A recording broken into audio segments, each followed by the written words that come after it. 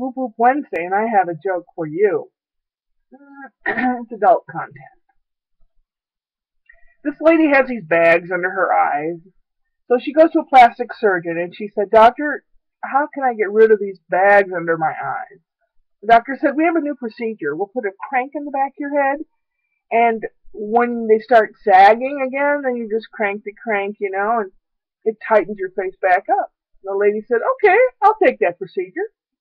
So she has it done. And after a few months, they start to sag a little bit, so she gets back there and she's cranking that crank and pulls her face back nice and tight.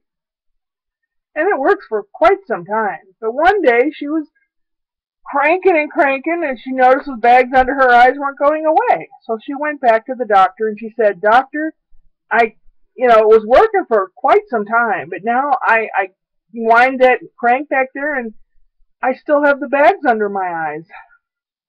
The doctor took a look at her and he said, "Those aren't bags under your eyes, those are your boobs."